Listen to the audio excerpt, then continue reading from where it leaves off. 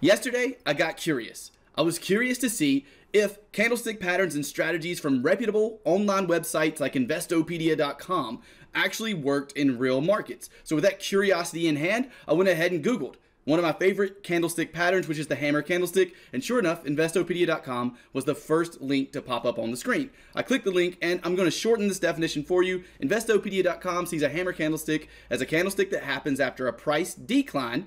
The hammer candlestick itself is the signal candle, and it has a wick or shadow that is 2 times the size of the real body of the candle, and that candle must be followed by what they call a confirmation candle. So with this information in hand, I set out to place my first trade using the Investopedia hammer candlestick pattern on the pound dollar 5-minute chart, and this is what happened.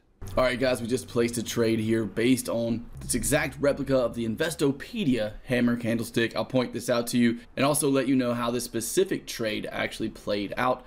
I'll see you in just a second. All right, guys, so just like that, we have now hit targets. And now I want to talk to you about exactly why we decided to enter on this exact trade.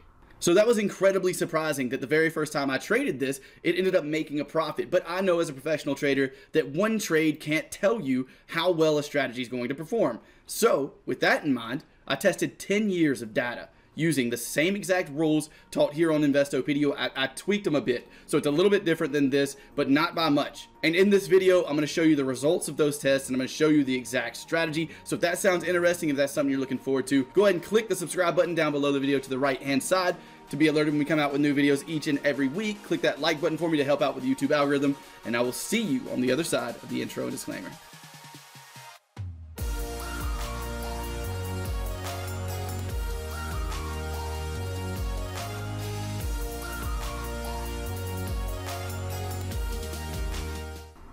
Welcome back, traders. So first off, this video is in no way associated with or sponsored by Investopedia. This is just something I was curious about, and after doing the research I did and the testing I did, 1, the results blew me away, and 2, that made me want to share it with all of you. So what I'm going to do right now is go ahead and give you a walkthrough of everything we're going to go over in this video. Starting with the beginning is going to be me showing you the rules that I tweaked a little. So they have a clear definition of what a hammer candlestick is. I did not tweak very much about that, but in the first part of this video, I'm going to show you the exact rules I'm using for this strategy in terms of what I'm looking for before trading this hammer candlestick that Investopedia describes, and how I'm trading it, stops and targets, entries. All of that will be told to you in the very first part of the video. After that, we're going to take a look at the results of that 10-year test I did that, again, literally blew me away. And then we're going to take a look at a few examples on the charts so that you have a clear understanding of this, so that hopefully by the end of this video, you'll have everything you need in order to take this strategy, test it, and decide if it's something you want to include in your arsenal of trading strategies, entries, whatever it may be. So let's go ahead and dive in and get started with what it is that we're looking for. Well, Investopedia themselves said that a hammer candlestick, the first thing they needed to see was a move down, because they wanted to see a price descending right before the hammer candlestick, which makes sense. A hammer candlestick is a reversal pattern. So our first rule in this case is going to be that we need one candle at least pushing down. And I know this is one of the rules I tweaked. I know one candle is not much, but in situations like this, it sucks not to be able to get an entry. Well, this would have lost, but it sucks not to be able to get an entry just because it's not on the very bottom of a swing low. And through my testing, I noticed that it didn't really affect the accuracy all that greatly. So for a move down, all we're looking at for a move down is at least one red candle. One red candle is going to count as a move down for us. Let me show you an example of that. Okay, so here's a situation where we have one red candle pushing down, followed by a hammer candlestick, followed by our confirmation candle. And let me explain all of those to you right now. This is as good of time as any. So right now, what we have is the market pushing up, then we're pushing down. We have one red candle, and this is what we're using for the Investopedia version of price declining. I know it's only one candle, but trust me, throughout the testing that I did, this is what worked best. So we have one red candle pushing down, and then we have a hammer candle, a lower shadow that's at least twice the size of the body of that candle, and I'm going to give you a full definition of that makes finding these candles extremely easy in just a second. And then we have a confirmation candle. And I'm going to define that confirmation candle right now as well. So first off, what are we looking for in terms of a hammer candle? What are we going to use for the real definition of a hammer candlestick pattern? According to Investopedia, the real body of the candle needs to be small, and the lower shadow needs to be at least twice the size of that. So what I see that as is that the upper body of the candle, whether it's green or red, must close within the top 33.3% of the full candle. The easiest way to do that is find the Fibonacci tool on your platform. Go to adjust the Fibonacci tool and put 33.3 as one of the levels your Fibonacci tool shows you. Click OK. Once you've done that, and I'll actually make this a little bit thicker so it's easier to see. Once you've done that, you will have a way to tell every single hammer candle based on this definition. So what this does is takes away all the confusion about what is a hammer candle. Right now, the rules that we have for a hammer candlestick is it can be whatever color. Doesn't matter if it's red or if it's green. And it needs to close in the top 33.3% of the candle, because we want that top part of the candle, or we want the wick or the shadow of the candle to be twice as long as the top part. So altogether we have 3/3, right? And if we want 2/3 of the candle to be the wick, then that means the real body of the candle must close and open in that top third. So that's exactly what we're doing with this 0.333% on our Fibonacci retracement. So again, hey guys, I want to make sure you completely understand the reasoning behind what we're doing and this entire pattern before we move forward. So as per the Investopedia definition, we're looking for a candle that's wick or shadow is 2 times that of its body. So what that means, if we add these together, is that we have 3/3 of this candlestick. We have 3/3, and we need the wick to be 2/3 of the candle, meaning we need the body of the candle to close in the top 1/3. The way we break 1/3 down into percentages is 33.3%.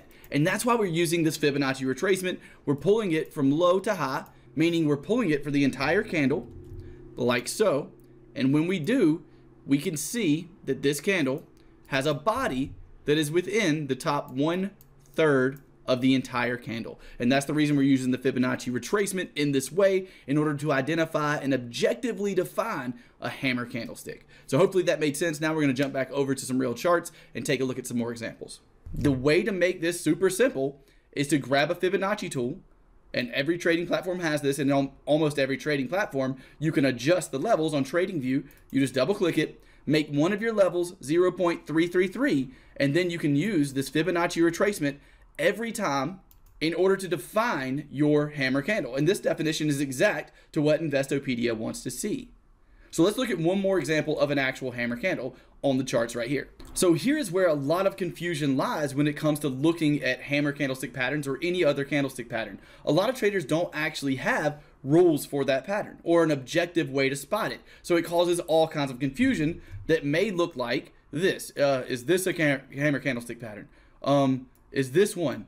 Okay, we have a long lower shadow here. Is this a hammer candlestick? But if you don't have an actual rule for it, it's impossible to be consistent. You might try to trade all 3 of these, and whether that would have worked out or not is irrelevant. You need a consistent way to point it out every time so that you're not confused about when you're supposed to trade. So the way we do that is with this Fibonacci retracement tool at a 0.333%. Now you can say, okay, this, let's look at our Fibonacci, is the entire body of this candle above 0.333%, above our black line on a Fibonacci retracement. Yes. So with that being the case, and the only thing I did there for those of you who are new is I took the Fibonacci retracement from the low to the high of the candle. This specific candle didn't have a wick at the top, and even if it did, as long as the whole body was above 0.333%, then that would count as a hammer candlestick, based on the definition we got from Investopedia. So that is a hammer candlestick. And let's look at the other ones we pointed out. Is our green candle right here a hammer candlestick? It would be subjective for most traders. They wouldn't know how to answer that, and they may start trading based on emotions or what they think the market's going to do, and that's not how you're supposed to trade. That's not how a professional trader trades. This case, no, this would not be a hammer candlestick. Now, what about the other example we pointed out up here?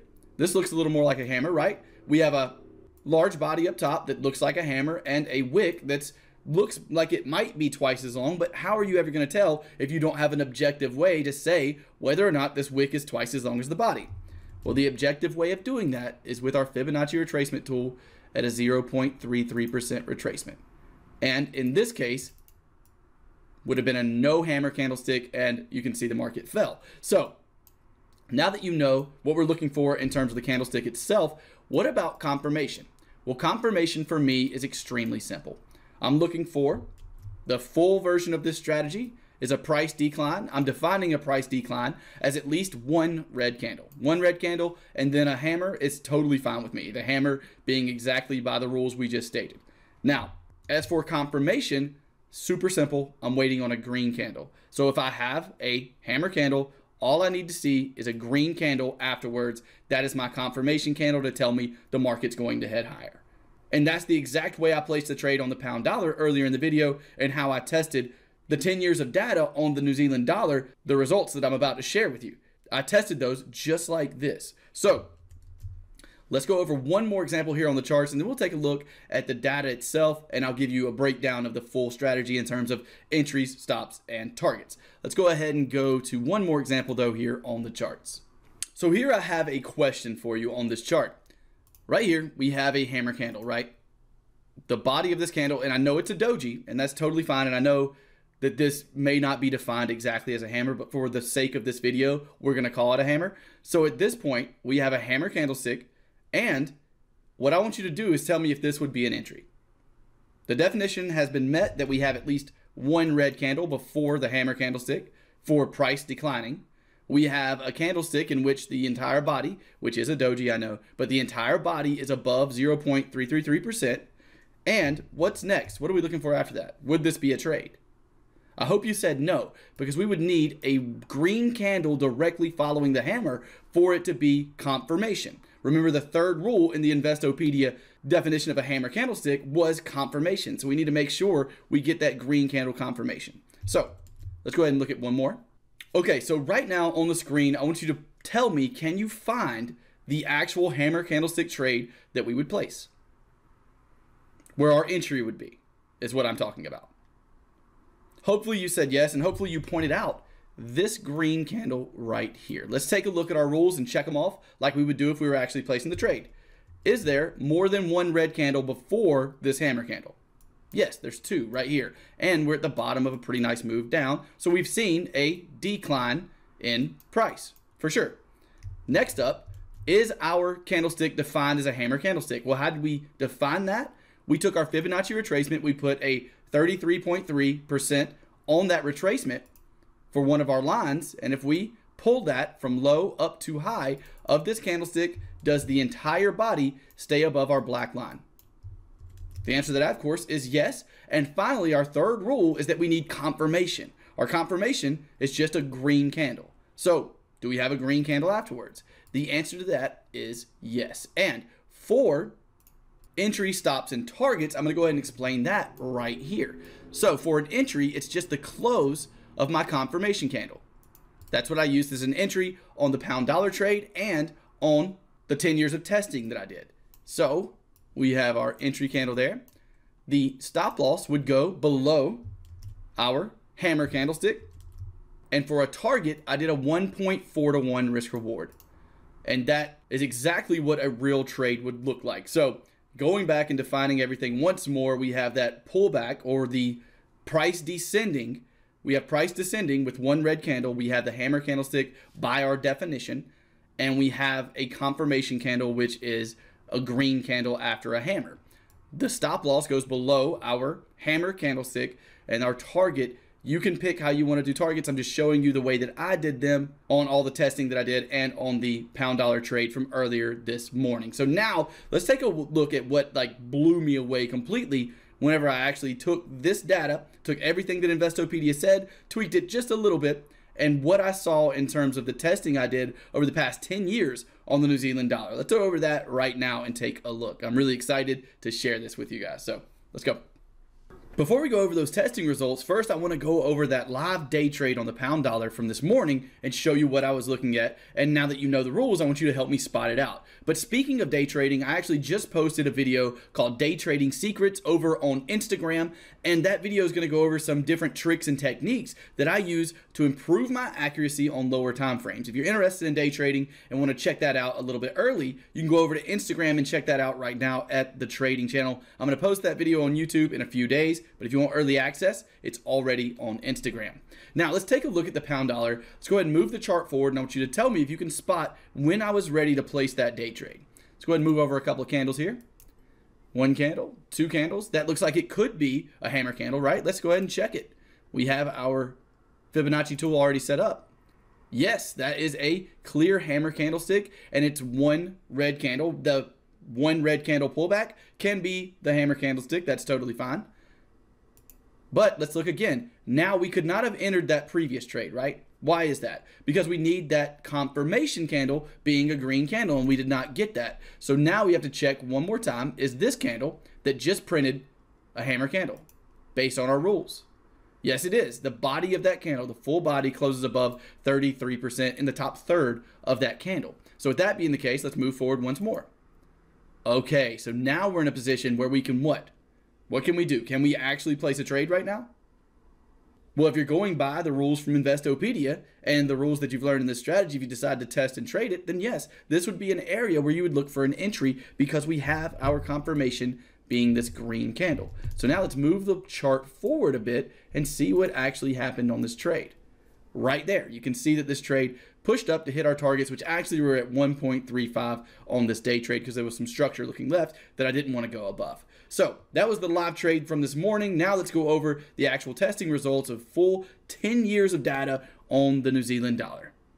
If you guys are enjoying the content so far, make sure to click that like button. And also, if you like this type of thing, you like me going through the internet and finding legitimate sources with strategies and candlestick patterns, reading their definitions and actually testing them to see if they're legit and work in today's market. If you enjoy that, make sure to let me know in the comment section. Leave some suggestions if you have them, and I'll be sure to include that in the next few videos that we produce like this. Now, in terms of the New Zealand dollar, this was tested on the daily chart. And I know what you're thinking, oh, daily chart strategies. Most people that try to trade want to be traders that trade on like the 5-minute chart to try to make money as fast as possible. Just because I tested it on the daily doesn't mean you have to. You now have the tools in order to test this yourself on lower time frames. But as for the New Zealand dollar over the past 10 or so years, a little more than 10 years of data, these were the results. On the screen, you can see a bunch of red. It looks like a mess. I know that. Red and green lines, the reds are losses and orange are losses. Greens and blues are wins. That's not important. What I want to show you right now is that I'm actually, in fact, using the exact rules. So let's pick some random trades. I'm using the exact rules that I just taught you in this scenario, okay? And for this entire testing process, we have a loss right here, and that will happen sometimes.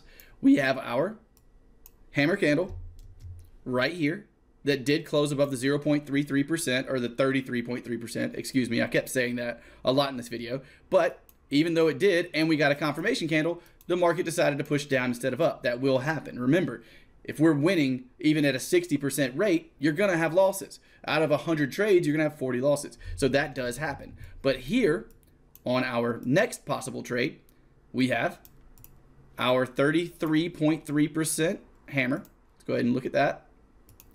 Just like that, it closed. The whole body of this candle is above 33.3%. So that's valid. That rule is set.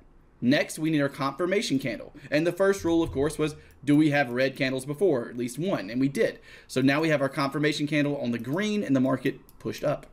And I'll give you one more example of this before we look at the results on a spreadsheet. Here we have a red candle showing us a pullback, showing us decline in price on some level at least, which is totally fine with me. We then have a candle that the body closed within the top 1/3 of the candle. Stop loss will be below the swing low. Targets up here. We actually could have got a 1.76 on that trade specifically, but that's a few random trades to show you that exactly what I taught you in this video is how I tested this. Now what I want to do is go over to a spreadsheet and actually show you how it performed over a little over 10 years of data here on the New Zealand dollar. So let's do that. here we are on the spreadsheet, and I did not feel like typing in 1.4 on all these. It was just easier to type in 1. So I just did this at a 1-to-1 risk reward ratio, but you can see using exactly what I've taught you in this video, and honestly using almost a replica strategy to what's on Investopedia.com, this strategy provided an edge over the market. This is what blew me away. It provided over 60% in terms of winning percentage. That's incredible for a strategy you can learn by reading something on Investopedia.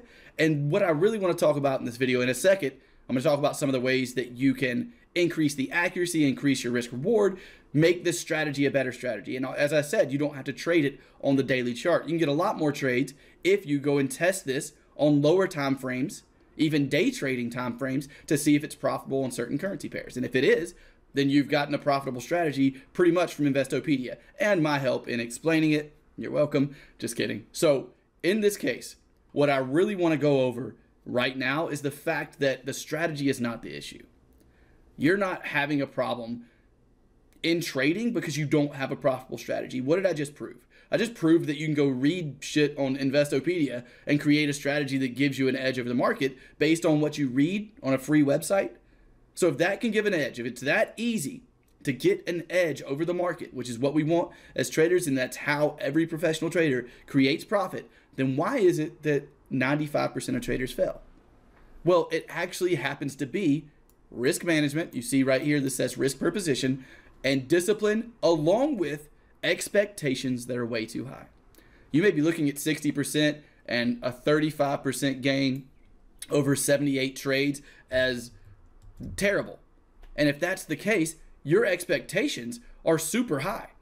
If you think that you're going to find a strategy that wins 90% of the time and makes 1,000% a month, then your expectations are too high. And what I mean by that is that if you're starting with a $1,000 account and you think you're going to have $10,000 in that account within the next month, week, year, that's insanity, because you'll have to use so much. Your risk management will be terrible if you can accomplish that, and you're going to blow your account if you try to. Trading is a slow game. You're investing. Even though you're day trading, you're not day trading. If you want to gamble, let me start like this. If you want to gamble, then this video wasn't for you. Go do whatever you want to. If you're just planning to gamble and lose your account anyway, then go do it. That's totally fine. What you do with your money is your decision. But if you want to actually create a professional trading career and a profitable trading career, you better get risk management in place. And you better learn how to become disciplined to a strategy and lower those expectations a little if you're expecting to get a Lamborghini next month from just trading. Now that I've gotten that little rant out of the way, let's talk about some of the ways you could increase accuracy, increase the amount of trades you get even. How could you make this strategy better? Well, what if you said, I only trade this strategy in overbought and oversold markets? You put an RSI on the screen. Would that increase accuracy? More than likely. Oversold in this case, since we're looking at hammer candles. What if you said, I only trade this type of candlestick pattern when it bounces off a moving average or bounces off support or resistance? Do you think that would increase the potential of this strategy? Of course it would. It may take away from the amount of trades you're in, but on lower time frames, you may need to do that so that the accuracy of this pattern goes up. So on a 5-minute chart, you may not just want to trade every time there's a hammer candlestick with a confirmation candle. You may want to wait till that's at support or resistance, or wait till the market's oversold or overbought before you do something like that. So those are just some ideas of how you could actually increase the profitability of this strategy. If you enjoyed this, then I think you would love a little more advanced training, and we have that available right now. We've had a few graduates out of the EAP Training Program. That link is in the top of the description. So if you'd like to join us in the VIP program, if you'd like a mentor, me, to help you on your journey to becoming a professional trader, then it would be a pleasure to work with you. In that program, you will get a full training course that will teach you all of the strategies I actually use on a daily basis. You'll get 3 to 5 email alerts each and every week of the trades that I'm planning to take based on the strategies you're learning in the course, because those are the strategies that I actually trade on a daily basis. You'll have priority emails so you can always get in touch with me in case you need help with your trading in any way. In case you don't understand something about the course or about Forex in general, I'll be there for you to help, and I will be personally replying to your emails. That's what priority email means. And there's a few other bonuses that I can't mention at all in this video, but there is a link in the description to learn more about the program. If you're like, no, Steven, I'm not paying for education, totally fine. No worries. I was like that too at the beginning of my trading career, and I don't hate you for it. You are more than welcome to hit that subscribe button and keep watching this valuable content we produce each and every week here at the Trading Channel. With that said, I hope you're trading green and continue to do so. I wish you the best of luck on all your future trades, and I will talk to you in the next video. Don't forget, there's a video somewhere beside my face that will be beneficial to you as well, and also leave us a comment below if you have any suggestions on future videos like this one. Click that like button, follow us on Instagram for early release videos, and I'll see you next time. See you soon.